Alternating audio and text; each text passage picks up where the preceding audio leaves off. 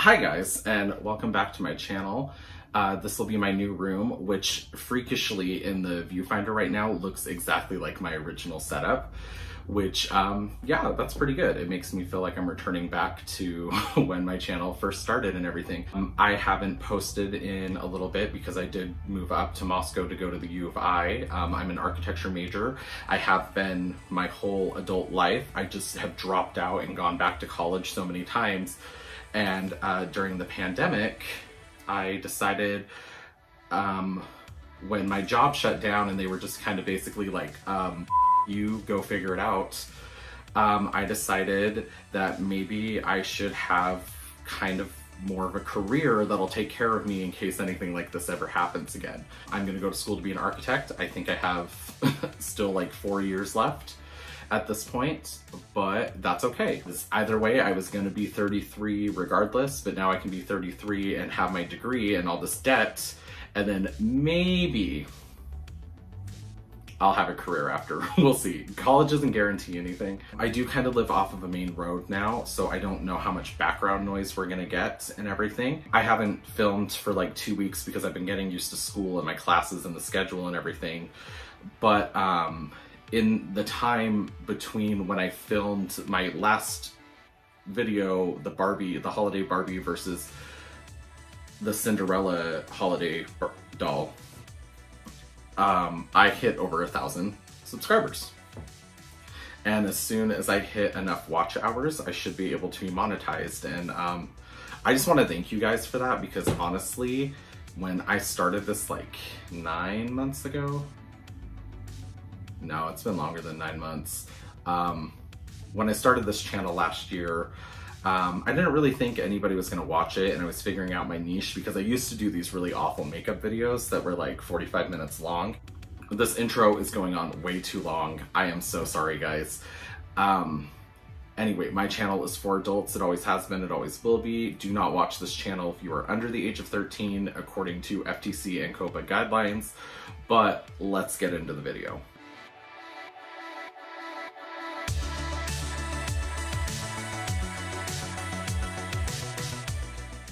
Okay guys, I'm sure you saw from the thumbnail what we are unboxing today, and I'm so glad we finally have these because the UK's had them for like over a month, and finally they came to the USA, and I'm super excited. So today we are unboxing all of the new Disney Store dolls, and none of these are princesses, and I'm probably gonna say that a couple times throughout the video, that these are princesses, but they're not, so excuse me if I do say princess a lot, it's just in my head at this point. But we do have Alice, Esmeralda, Wendy, Megara, and Tinkerbell. I am super excited that we do have Meg and Esmeralda because I'm a 90s baby, and those were very popular in the 90s. And we haven't seen them featured in a while. We did get a limited edition Megara and Esmeralda last year, and then it was kind of like a hint that we were probably going to get some Playline dolls, and lo and behold, we did, because the Disney Store is really good at giving us what we want. Also, we have those Disney Princess fashion packs. I have some Disney Princess dolls on the side that we're gonna dress them up in their little things. But first, we're gonna unbox all of the dolls, and then we'll do the clothing. Here are all 5 of the new dolls inside their packaging. I just wanted to give you a close-up of each of theirs, and then we will do the front and the back. First up is Alice from Alice in Wonderland. It does come in a jewel kind of cut box. There is her in there and everything, and we'll get a closer look at all the clothing when we take her out. I just want to show you more of like the box art style. The side and the back of the box.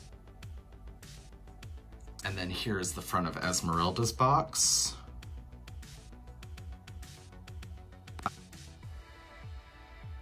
The side, and the back. There is the front of Wendy's box, the side, and the back. And then here's Meg from Hercules.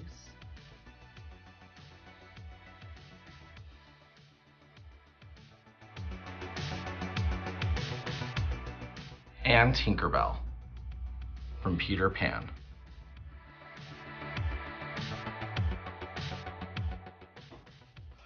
All right, guys, and let's get these ladies unboxed for a closer review.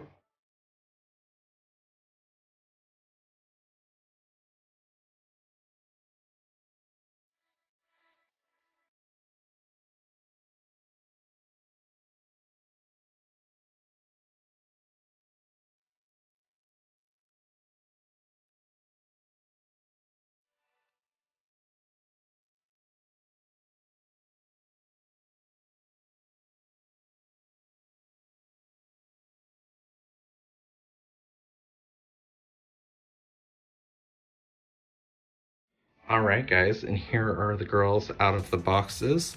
I will be doing each one individually so that we can see their details up close. Okay, guys, here is Alice up close and personal. She is a deluxe costumed doll that is featured with a sparkling satin dress, puff sleeves, apron, and a hair ribbon. Traditional Mary Jane shoes. She is fully posable. She's inspired by Walt Disney's animated classic Alice in Wonderland, and she is part of the Disney Classic Doll Collection. Everything she's wearing is made out of polyester, and it says that she's 11.5 inches, but she's more like 10 inches because she is shorter than the rest of the dolls, even though online it says 11.5 inches. So we can see the ribbon in her hair, her face up close, blue eyes, pretty minimal makeup, kind of like a mauve-y looking lip, brown eyebrows, very yellowy blonde curled hair. Her head can move from side to side and up and down, but it's very wobbly. Her apron, her sparkly dress, and they do have the bad kind of glitter on them that peels off immediately. The dress is frilled at the bottom underneath the blue, her black Mary Jane shoes, and then if we turn her around, everything continues into the back pretty well, and she is held together with Velcro. And then I'm gonna show you guys her articulation real quick, but her articulation is gonna be the same for the rest of the doll, so I'm only gonna show it once. So Alice's articulation is in her wobbly head. She can move side to side and up and down. She has articulation in the shoulders where they can go up, down, backwards, and forwards. She is articulated in the elbow and the wrist. Her legs can go forward, backwards, out to the side, all the way back in. She has a bend and snap knee, and there is no articulation in the ankle or anything, but her ankle is flexible enough that you could probably put her feet into high heels and they would fit, but all of these dolls do have flat feet. Yeah, so her articulation is going to be the exact same on every other doll. Okay, guys, and here is Esmeralda, and I actually brought her limited edition version to kind of just compare the two and see how they look together. Esmeralda is inspired by Disney's The Hunchback of Notre Dame. Her deluxe costume includes a satin skirt, hair ribbon, puff sleeve blouse, a corset, and an apron with golden picotte trim. This says that she is an 11.5 inch doll, and I would believe it. She does look like she is more of the traditional size. And yeah, she would be around 11.5 inches, just a little bit shorter. These are how the two compare together. Very similar face molds. Obviously the limited edition one has more makeup on, redid eyelashes, everything like that. But I just kind of wanted you to see how they stack up next to each other, because I'm pretty sure they have the exact same face mold because they're expensive to make, and why not reuse the one for the limited edition doll on some Playline dolls. So Esmeralda's head is a little more stiff than Alice's. She does have only one earring. The ribbon goes all the way around and then comes back down under her hair. It is a pink regular ribbon. Her hair is curled in the back with minimal product. It's not too crunchy or anything. It's very shiny, beautiful, long black hair. Very thick eyebrows, green eyes, Very nice red lip. The blushing on her makes her look really more like realistic and lifelike. And her costume is pretty movie accurate with the white sleeved blouse, the pinstriped corset, the apron coming down, and then her skirt underneath the apron. She does have a little anklet on and the standard flat feet. And she does have 3 actual separate piece bracelets on her left arm. If we turn her around, she is Velcroed. The apron in the back actually is actually a nice piece that's tied together. And yeah, the colors continue all the way around. And that is Esmeralda up close. Okay guys, and here is Wendy. She comes with styled hair ringlets, is fully posable, inspired by Walt Disney's animated classic film Peter Pan. It says that she's an 11.5-inch doll, but she actually is more like a 10-inch doll, just a little over 10 inches. She has a lace trim skirt with a neckline, and her deluxe costume features sparkling satin nightdress with puff sleeves, belt, bows, and slippers. In the camera, she kind of looks like she has this creepy, like, far off stare, but in person, she's really, really cute. She is supposed to be more of like a child, so she doesn't quite have like an insane amount of makeup or anything. Her lips are a little more on the mauve-y side. And then we go down, she does have some nice lacing at the top of her dress, big poofy blue sleeves. The whole entire dress is blue with a lace trim sticking out on the bottom. There's a blue ribbon that's tied in the front and it does go all the way around. You can see that her costume, all the details go all the way around, and she is Velcroed in the back. She also has the flat feet with blue plastic slippers. Yeah, that is Wendy up close. Okay guys, next we have up Megara or Meg from the classic Disney movie Hercules. Her deluxe costume includes a sparkling gown with a satin sash and golden trims. She is fully posable, and she is actually an 11.5-inch doll. So working from head to toe, she does have glued styled bangs that go off to the right and then kind of curve around back behind her ears.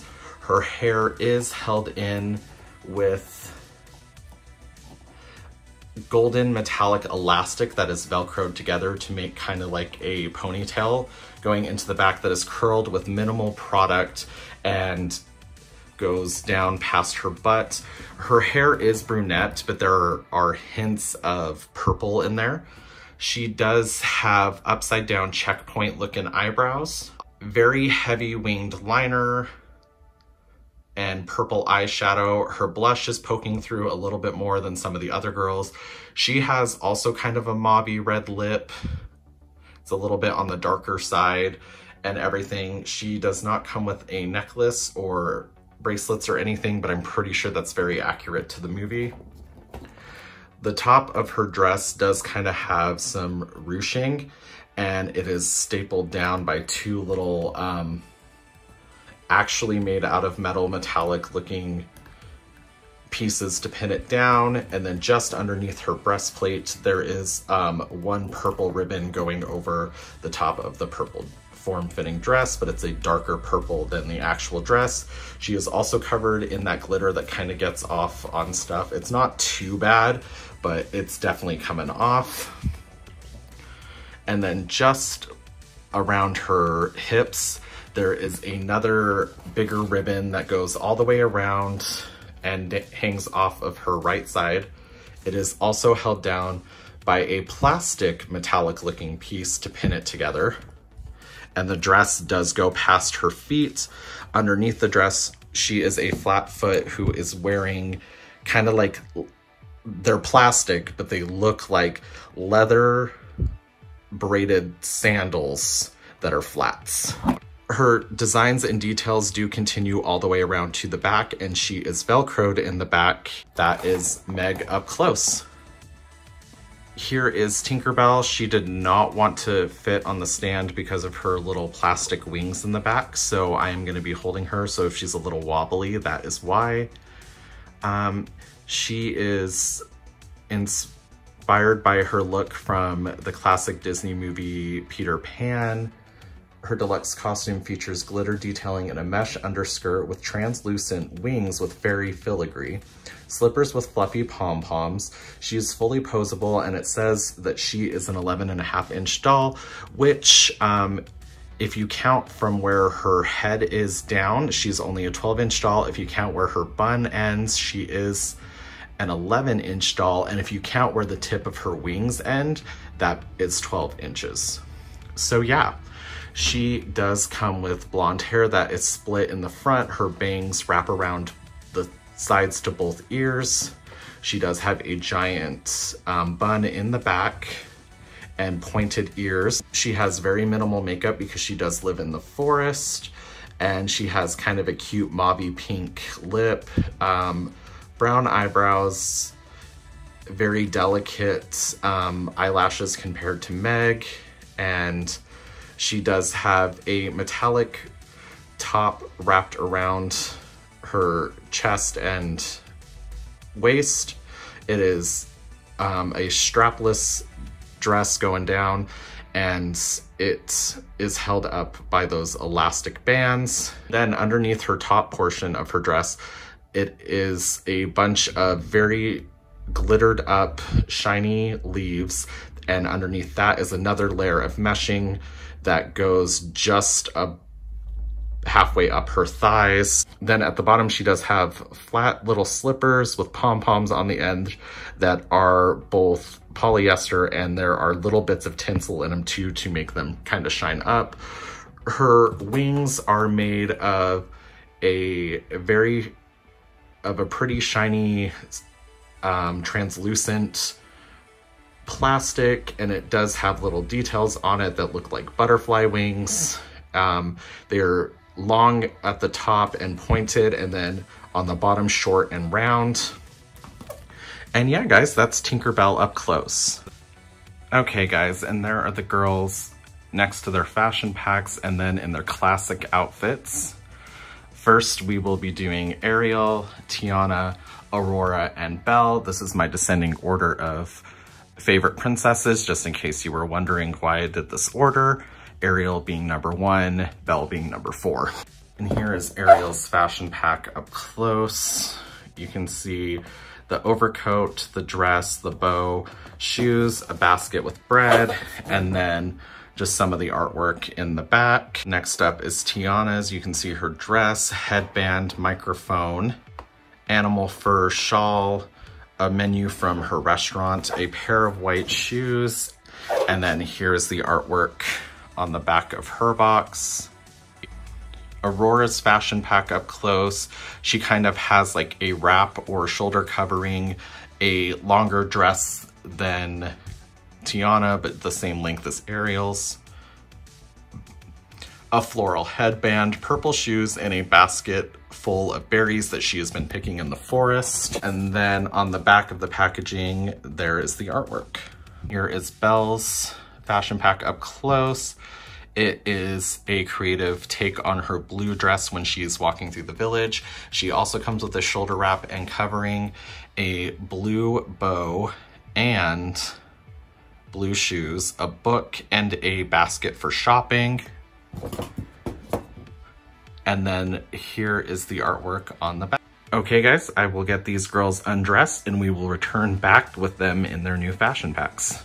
Okay guys, and here they are in their new costume designs and everything, and we will pick them off one by one so we can get closer details.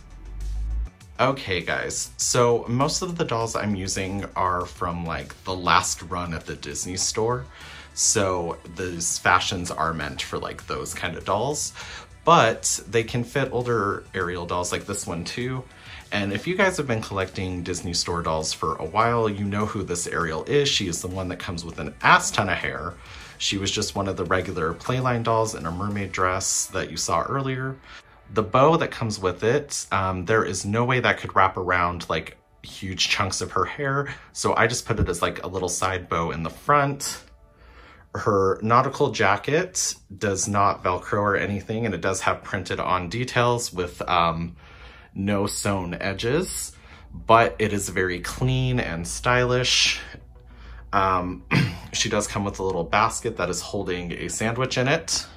She does come with a dress similar to her blue peasant dress, but a little different, with a more detailed kind of corset look with lines going down it and one squiggly line in the front, with a light blue bow kind of adjusting right at the top where her cleavage would be.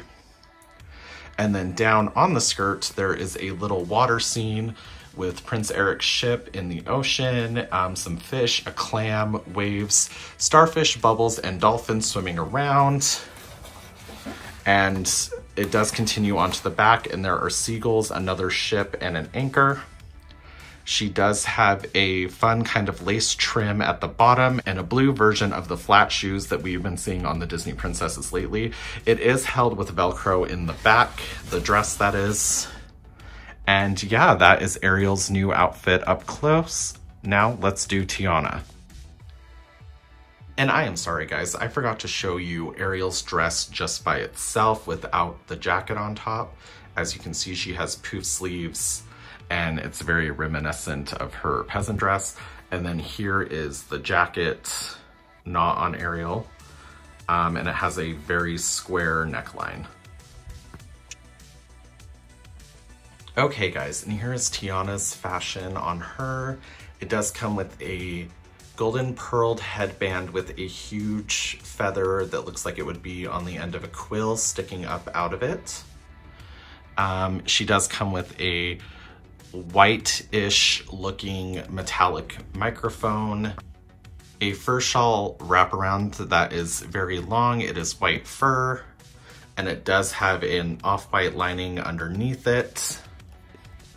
Her dress itself is in a very Art Deco kind of looking style, lots of trim, and there is lily pad blossoms like mixed in with a couple of trumpets right around where her breasts are. There is a golden metallic trim on the bottom, kind of like a flapper dress trim almost, but not quite, and it is held by a same kind of metallic looking strap holding it above her shoulders. She does have white flats that you've been seeing on the Disney princesses lately, and a copy of the menu from her restaurant. Flip her around, you see that the pattern and design does go all the way around. It is held together with Velcro. The dress is mostly white. It is very form-fitting. It goes just above it goes just halfway up her thighs, and all of the little details and drawings are done with like a golden hue. And here we have Aurora, which I am so happy that she has this outfit because it is a completely different color palette for her for once, and it looks amazing. So she does come with a headband that is floral with golden trim and leaves and flowers inside. Then her wraparound is held together with Velcro. It also has flowers on it, and it is a dark emerald green going on a blue kind of tint. And there is her dress without the wraparound. It's very reminiscent of Ariel's peasant dress, except it has a collar, poofy sleeves, buttons going down to the corset. The corset is like a plum purple color with painted on details like a ribbon and a bow that are a lighter purple. The top of the corset where the poofy sleeves and neckline are is a light cyan blue. Then going down to the skirt portion of her dress, it is kind of like a watercolor painting where it starts off purple and then it kind of fades into a blue. And at the bottom there is a white trim, but on the actual skirt itself, there are some trees painted in there along with butterflies and flowers, and it's very reminiscent of the background art throughout the whole movie, and it does wrap around all the way to the back, so there are more flowers and trees. It is Velcroed in the back. She is carrying a very detailed basket full of berries that she has been picking in the forest. And then her flats are actually a light purple color. And yeah, guys, that's Aurora's new fashion up close and personal. Okay guys, and here is Belle up close. She had the same blue bow that Ariel has, so I just put it in the side of her hair right there. She does have a gingham style shoulder wrap that is a blue and white plaid. It is actually sewn on together. It doesn't have Velcro to detach it, but it fits over her head really well. And then you can just, yeah, you can put it like over her head, kind of like you would it when you're putting on your own shirt at home. Underneath, she does have a collar and a rose underneath the collar. She has white frilly shoulders, and then over the white is where the portion of her dress that continues down to the bottom is blue, and it kind of starts off looking like overalls and then extends into a dress that stops just below the knee. She has a white apron on with a ribbon tied in the front, and the white apron has rounded edges on the bottom and they are cut with no seams. Very detailed basket that looks like wicker, and it has a book in it that is a plastic mold. It is not paper or anything, that has the castle that the beast lives in the background. Underneath her apron on the skirt portion of her dress, there is more frilly bordering going all the way around. And then inside, in between the frilling, there is a ribbon that kind of shows like blue and pink books surrounded by roses with a yellow background. And the pattern does continue all the way around, and as does everything else on the dress, and it is Velcroed in the back. And she does have light blue flats, or slippers is what they're calling them on the website. And that is Belle's new look up close. Okay guys, so that is my brand new Disney Store haul. Well, out of the girls we first unboxed, Meg and Esmeralda are definitely my favorite, but I like them all. Especially Wendy and Alice, who were never like characters that I really were attracted to when I was younger. I definitely watched the movies in the 90s, but they weren't like standout characters like Esmeralda and Meg. Especially if you watch The Hunchback of Notre Dame, which I recently did during quarantine because Disney Plus. But that's like a really adult subject matter movie, and it really talks about like political corruption, the religious stranglehold, quote unquote, like morals and everything like that, attacking a certain group of people, just stuff like that. And it really shows that more darker, evil side of what adults do. And I really like that they made it into a Disney movie, and it has fantastic music and great animation. Anyway, I think that's why I really like The Hunchback of Notre Dame and Esmeralda so much, because of what Esmeralda represents. And Meg in Hercules was always just so hilarious. And I like that kind of strong, independent female character. That's always been my thing. And her voice is just really good. And when she's singing in the garden with the muses, I absolutely love that song. So it's just like a good all-around movie and everything. And then as far as these new fashion packs go, Tiana 100% is my favorite one out of all of them. We never get to see her in like that kind of 20s flapper outfit or anything. And then obviously Ariel in her blue outfit I love, and even Aurora's is with the new color palette and everything. It's just nice to see her in something different. Yeah, so that's everything, guys. Let me know what you think down below in the comments. Don't forget to like, comment, share, and subscribe, etc., etc. And I will see you guys in the next one. Thank you. Hey guys, Adult Jeffrey here. I moved again. I am always moving, always changing up my space. I live right off of a really busy, loud road now. So that's fantastic. That'll be great for my videos. So this is the new house I live in. Oh, Well, I rent a room in this house. There's 2 other dudes in it. Then you come in. And then this is my room. You can see my ring light bouncing the light around. All of those boxes are full of dolls and crafting supplies. There's some more dolls on top of my dresser. And then over here is the new doll setup on the shelves. And since I moved up here, oh, I haven't even said where I moved. I moved to Moscow, Idaho, so I can finish my architecture degree at the University of Idaho. And yeah, so that's where I live now. So I only brought up some of my most favorite dolls. So we have like the Silkstone shelf, some more Silkstone Integrity dolls, higher end She-Ra dolls, Dante Inferno, Jacob from Twilight, my Creatable World doll that looks like me, an empty shelf. There's some architecture books. I brought the big Tiana and Ariel up, the DC exclusive She-Ra, all the Rainbow High dolls I have now, and they are all unboxed. A helpful message from Barbie. And then just, you know, some of my ancillary favorites, and then of course my favorite Barbie doll house, because it's the first one I ever bought on my own. And yeah, guys, so that will be the new setup.